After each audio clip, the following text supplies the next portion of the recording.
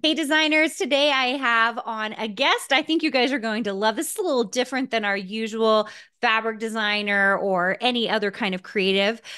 We have on Mitch You Beinhaker. got it. Beinhaker's Oh my right. You got gosh. it. I'm so excited to have him here because he is an attorney and he has a great book, which we're going to talk about today. I think will be really fun for us to chat about. And I'm just excited to have you on the show. Welcome, Thanks. Mitch. Thanks, Green. I appreciate it. Okay, so first of all, I was over on Mitch's podcast. So you do have a podcast. Tell us why you started your podcast. Yeah, so the podcast is called The Accidental Entrepreneur, I'm sure you'll say, and we've been doing about 5 years, interviewed about 300 people, not all business owners, some of them, working in the space, influencers, things like that. But as an attorney, I've been doing contract work and transactional work and whatever for more than 30 years.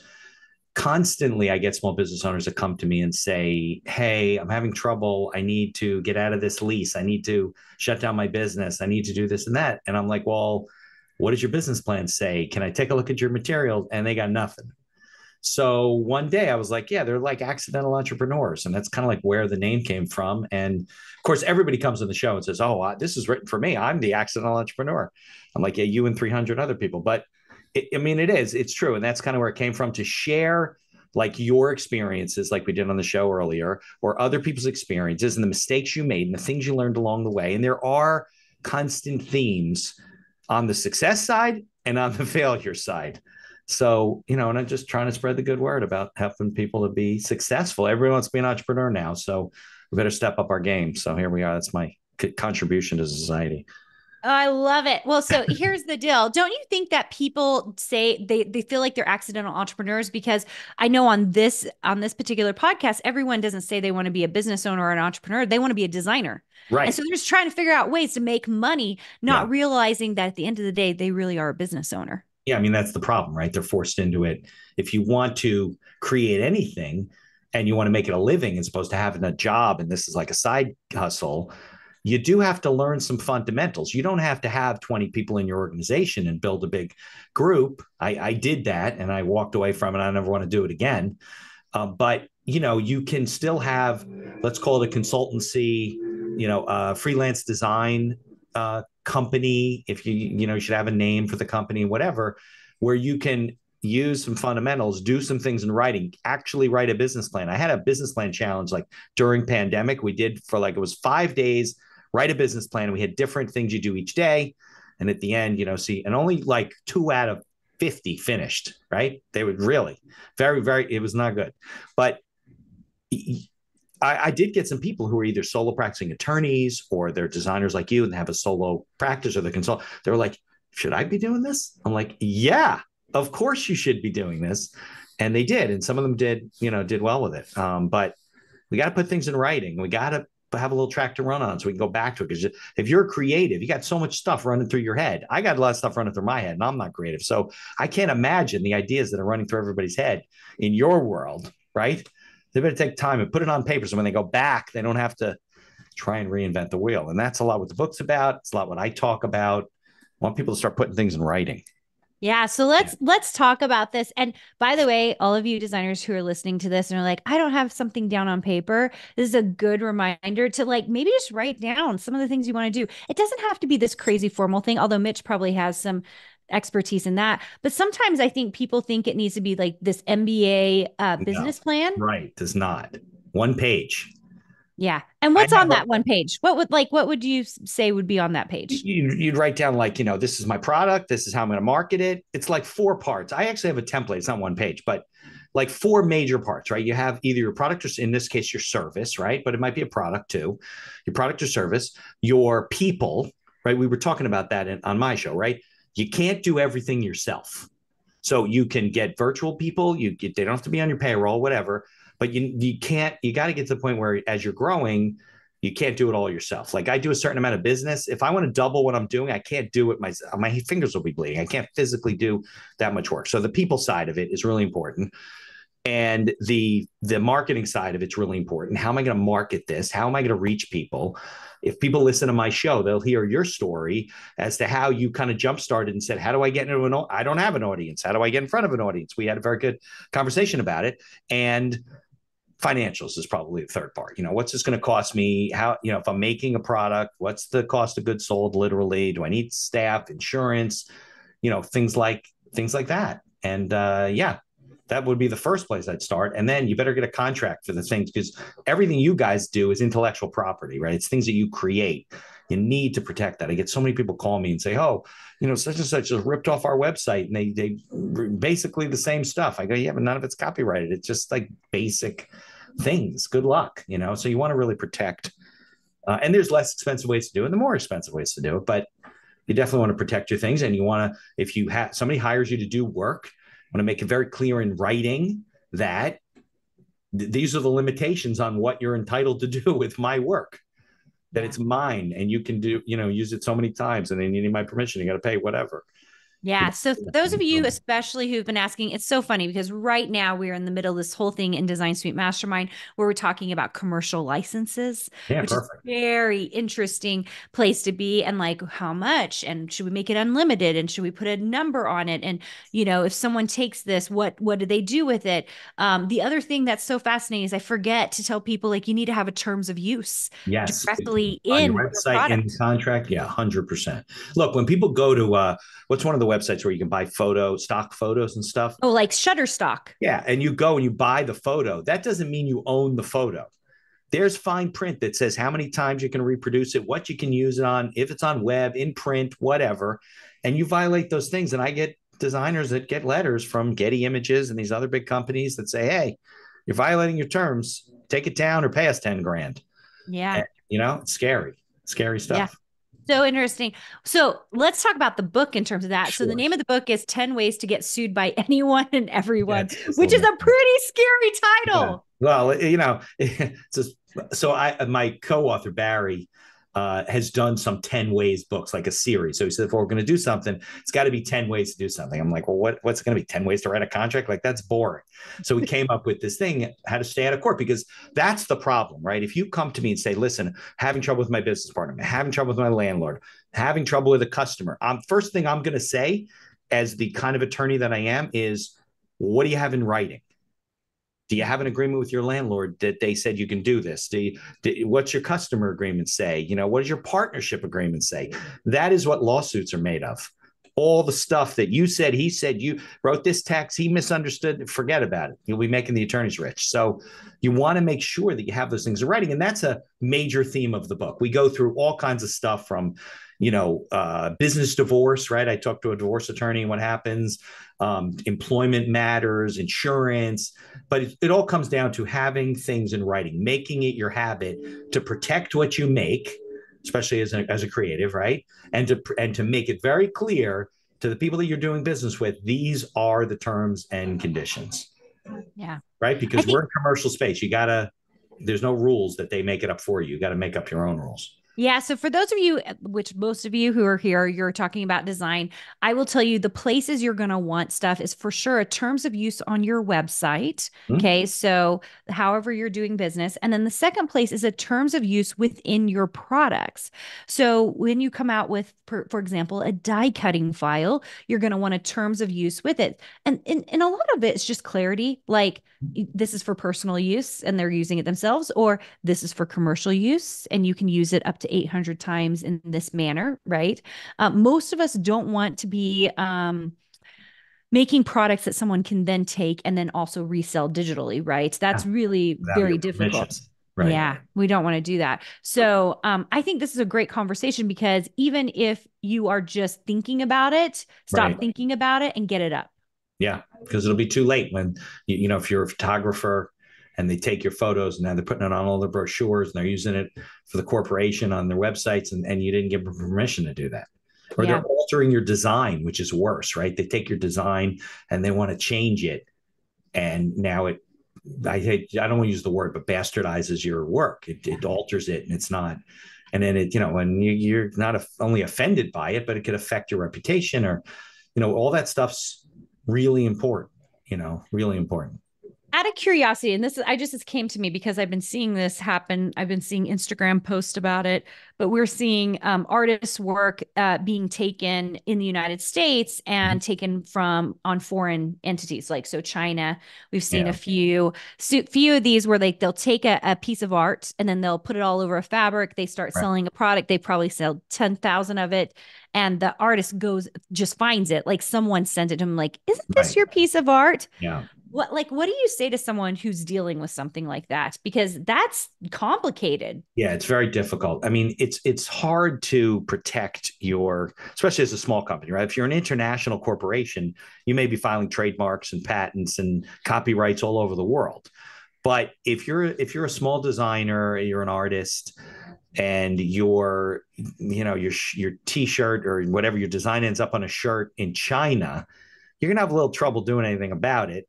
Now, if it ends up on the rack at Neiman Marcus, you'll be sure you're sending them a cease and desist letter and tell them that this is my work and whatever. I actually was involved with a case. I don't litigate, but I was involved with a case a while back where I think it was either Neiman Marcus or Saks or something like that, where this artist, his design ends up on the shirt, and I think it was printed overseas. I'm not sure who did the printing, but I mean, it was so intricate. There's no way they were trying to claim like it wasn't stealing his work. I mean, the judge was like, "Come on, you got to be kidding me." So, right. So then they had an order to stop selling it right there until this whole thing was litigated and decided. And in the middle of the case, somebody came into the court and said, "Your Honor, I saw the T-shirt being sold again at Neiman Marcus last week," and the judge went nuts. But it was very costly for the artist because he was dealing with a large company and they're fighting him on it and this and that. And it's hard to protect your stuff, but it's important that if let's say you're just starting out, right, and to trademark your work is costly. It's like $300 a category, depending on where you're using it. You can copyright it with the Library of Congress online. It's less expensive. Used to be that you could do a whole volume of stuff, but now, let's say it's $30 so it's not that bad. But if you're putting things out there, like a logo or something like that, just put a TM next to it. If you ever see those little TM, that's a common law claim to a trademark. It's not a registered mark. A registered mark will be an R with a circle around it, which is a little bit hard to get, gives you certain statutory provisions, but at least you're telling the world, hey, this is mine. You should always put things, I even do it on the bottom of the podcast and stuff like that, copyright, Mitchell C. Beinhaker, 2018 to 2024, whatever. So at least you're making that claim and you have some protections when people say, well, I didn't know it was copyrighted. Well, it's been out there for, 5 years. So yeah. Yeah, I love that. Thank you for mentioning that too, because sometimes designers feel nervous to even put the TM. And very often we talk to our designers, we're like, throw that TM on there, Yep, just put it throw it up. on there. And then that way, for sure, like, I've been using my same logo for 16 years now. And I put the TM on it from the very get go. And I'm like, at least you can see there is a blog post from 16 years ago that Right. has this logo on it with the TM on it. And it's sitting out there. So if Right. someone tries to come and copy it now, I'm like, look, Very there's hard. like Right. data sitting Right. And copyrights and trademarks gain their strength from use. So the longer you've been using it, the more, protection you get when it comes to that stuff. And it's, look, it's important because, look, take an industry that's not even legal on the federal level, like cannabis. I have a couple of companies that I represent, and they want to protect their name, their logo, whatever. Well, you can't file it in the federal registry because it's illegal. There's some states where you can file, for locals, but it doesn't prevent you if you're operating in New Jersey, for example, right, where it's adult use is legal. I can't also sell in Pennsylvania. So if somebody uses the name in Alabama, I'm not gonna be able to do much about it, but I can still put a TM by the name. There's nothing illegal about that. So yeah, I mean, it's something that all creatives should learn about trademarks and copyrights and how to protect the work that they are, have the gift to create. Yeah, Yeah, that's amazing. true with patterns or anything, Yeah. copyright. Yeah. Tell me, I would love to know, like I just saw in your book at chapter 2 is like partners, like get it in Chapter two. writing with Yeah. partners. Oh my God. I have Tell me more stories about, than I partners. know, I bet you have stories. Like I would say, or how do you feel about partnerships in general, actually? Yeah. I've never been successful with partnerships myself. Me Not a neither. lot of lawyers are. Um, I think that one of the reasons is that there's a miscommunication, a misunderstanding between the partners. One's doing this, the other one's doing that. One's doing 80% of the work. It's 50-50 split. So I think that's usually what happens with partnerships, that it's not, there's not a lot of understanding. But given the fact that partnerships very often run into trouble over time, right? You really want to have things very delineated and have it in writing what, your operating agreement, what your responsibilities are, what this person's responsibilities are, what you're liable to do, like when you can be personally liable and so forth. What happens if we want to break up, one of us dies, gets hurt in a car accident, can't work anymore, gets sued personally? How does that protect the business? Getting divorced, that's another, like, the spouse is like, well, I want half of your share of the business. And if you have it in writing, it says, listen, you can give him or her value for what you own, but they don't get to own shares in the business. So you want all that stuff. And we've had cases over even small businesses. Let's take something in a creative space like bakery, right? So they got picked, so they not only have like recipes, which would be copyrighted, and pots and pans and equipment, they also probably have all their pictures on Instagram, things like that. Yeah. So they're fighting over the littlest things, spoons and knives and photos and this and that. And, and that's my recipe. No, it's how I made it, So it really can run into problems with partnerships, and it just destroys your life. Like, you want to move on and go start your new business and focus on that. You don't want to be spending $30,000, $40,000, $50,000 on a crappy lawsuit that's not going to get you very far. Probably going to end you up back in the same place you started, just because, you can't agree on anything. And if your partner has more money than you, you're going to be in more trouble too. Yeah, that's so true. As I have seen it, especially in partnerships, it feels like it's just as much of a divorce as like a divorce. Oh, maybe even more so. Yeah. Yeah. Yeah. Yeah. So, and you know what? Unfortunately, I used to say this: if you want justice, you got to get a gun. Like, it just doesn't work like that. Like, if you have the money to spend and you can waste it and the other guy doesn't, you're going to leverage him, even if you're wrong. Yeah. It just doesn't work that way. So you want things in agreements. You want things in agreements like non-disparagement clauses. So the person doesn't go out and say all bad things about you. Yeah, I was gonna say, what is that? What's a non-disparagement clause? It's a clause that says, whether we're together or we're not together, you can't go and say bad things about me or our company. And if you are, it's a breach of the agreement. You can, go after them for libel and slander and things like that. So it at least makes them think twice about it. Without it, you can say whatever. I actually had a client, we were settling something, this is years ago. And the client calls me and says, I was reading this thing. You mean I can't say anything bad about this person afterward? I'm like, yeah, that's what a settlement is. I was like, yeah, no, you can go and say all bad things after they paid you money or whatever it was. So it was pretty funny. But as the lawyer for clients, I make sure that those those things are in there. Usually people do homegrown contracts. They have all the good stuff. Like, if we're getting along, this is how life is going to be. They have nothing about, well, what happens if we get into an argument? How do we settle that dispute? Should it be arbitration and mediation before we go to court, which tends to be cheaper, private, things like that. And if you don't have that in writing, good luck, Yeah. So very interesting. So interesting. Yeah. I would love to hear, like, do you have a great story? Without course, telling confidentiality. So it's fun to talk to an attorney. My husband's an attorney. So like, sometimes, like, it always makes me laugh because he looks at my contracts, right? He's like checking and of course. And once in a while he'll just like, you guys, I think attorneys, they just get into the details of things, like, because that's what your job is, right? To make sure everything, and he'll just get into the details of things. I'm just like, I just don't care. Because I think as a business owner or as a designer, you're like, I just don't care. Right. And do you run into that a lot? Yeah. I mean, look, you're going to care if there's a problem. Yes, but you don't care at the beginning. No. And then they, what they do, somebody tells them you really ought to have a partnership agreement. So they go online, they find some crappy agreement, they put it in writing, they think they're covered. It's like getting basic insurance. Well, we have insurance. A junkie agreement is a junkie agreement. So yeah, I mean, look, it's the other side of the brain they don't want to deal with. They don't want to deal with the finances. They don't want to deal with the contracts and things like that. But it's always the creative person, the person that's creating their own work, that comes to me and says, this person is trying to steal what I made. What do I do?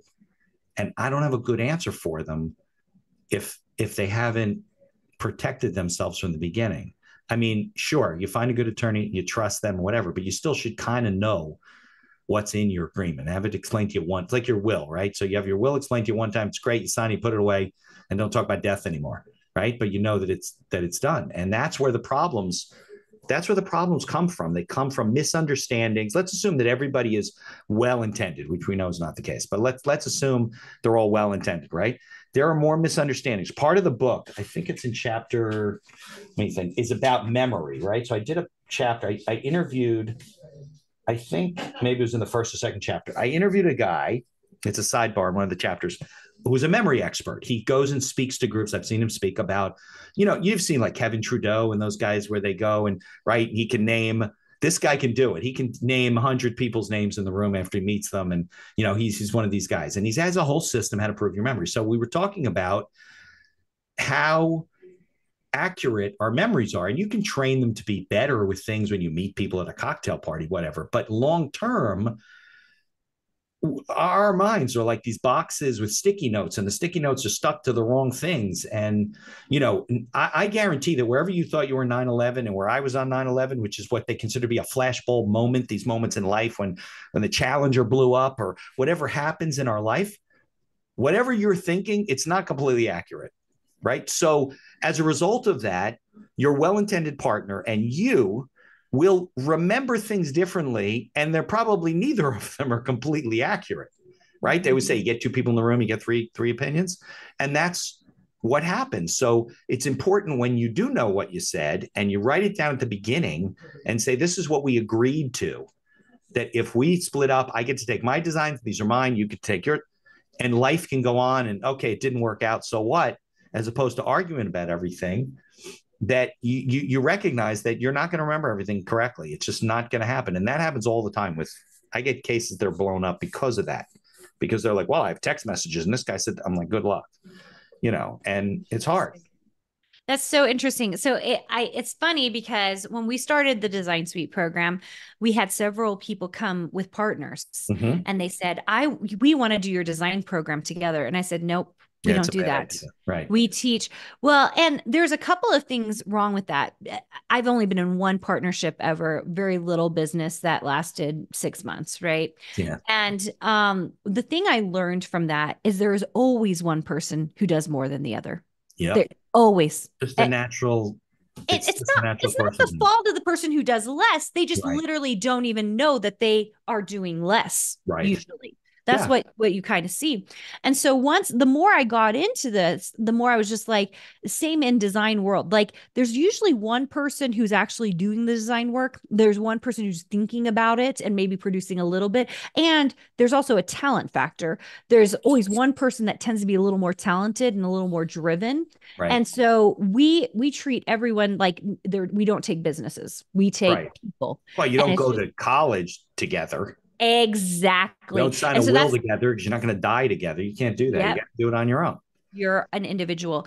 And so I think for those of you who are currently in partnerships, and I know there are several of you who are, I recently talked to like a group, like a couple of people who were like, one person actually made the physical goods and one person did the marketing and stuff. And I was like, how do you guys break your ties?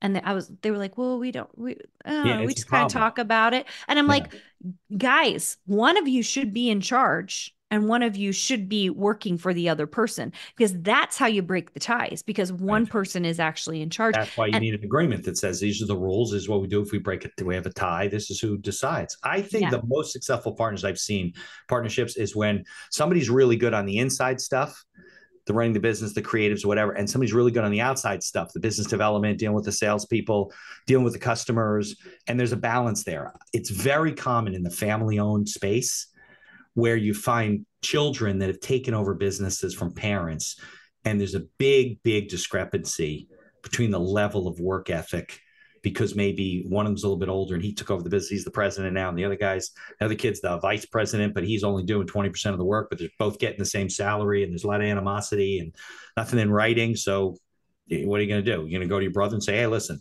let's do an agreement where I get 80% of the work. And he's like, why would I do that? So yeah, yeah, so there's a lot of that because it, like you said, accidental. They just kind of grew into the business, yeah, but it's got to very, be done. It's got to be done. I'm doing it right now for a couple of families, next generation. They're taking over, and I said, listen, your father and your two dads had and one of them had passed away in one, in actually two of the cases. He had some paper. Some of the paperwork is in place, wasn't all of it in place. I said, listen, we're going to do a shareholders agreement for you guys. Who tell me who does what? Let's figure all that stuff out. And then we're going to do an agreement like you have families. So what happens if someone passes away or is done with this? They don't want to work anymore, or they get disabled, or they can't physically do it or mentally do it or whatever. Got to have that stuff in writing. So, because you're dealing with a lot of personalities. You're dealing with spouses. You're dealing with children, and it gets very, very complicated very quickly. Yeah, so Yeah. fascinating. Okay, guys, if you are interested in the book, where can they find this? It's on Amazon. Just do a search for 10 ways to get sued. They'll find it. There's a Kindle I version, just I love believe. it every time you say it. Just 10 ways to get Yeah, it's pretty sued. funny. So I think there's a Kindle version, but I don't know if they've connected the two yet. So you can do, and we're working on an Audible version too. We're going to be meeting with somebody in a couple of weeks. So I we'll see. love it. It's a good resource book. It's not like read in the bathroom type of book. Yeah. Yeah. Okay, I love it. Awesome. Anywhere else you'd love to send people if they want to know more about what you do? Yeah, they can always go to my website, beinhakerlaw.com. Make sure you spell my last name right, like on the bottom of the screen there. Yeah. And my personal site, mitchbeinhaker.com, is, the podcast, speaking, books. The book is actually, there's a link to the Amazon book on that site as well. And I'm on LinkedIn, Facebook, and LinkedIn is probably the best way to connect with me, but Facebook too. I probably have a Pinterest account, but I don't use it. Instagram, the podcast goes up on Instagram. I don't know. It's all kind of automated. You're like literally the opposite of us. I'm like, oh, the LinkedIn account is not my Yeah, because favorite. business is LinkedIn, right? Of course not. Yeah, It's pretty yeah, funny. I love it. You guys, we're gonna put that in the show notes for you. If you're interested in that, and then also go maybe check out his podcast and go see what he's talking about with other business owners. All of you are accidental entrepreneurs, whether you like it or not. right. And I think it's a really good place to start to kind of hear the stories of people and what they're doing. Any last advice for any creative out there that is kind of dealing with, any kind of little legal issue? What would you suggest? Get it in writing. Get it in writing. Learn to be a person who has contracts and protects what they have. That's the one problem that creatives call me about. Somebody's trying to steal their stuff and they don't have it in writing, and I can't do a lot for them. Yeah. Amazing. All right, guys. Thanks so much for joining us, and we'll see you soon.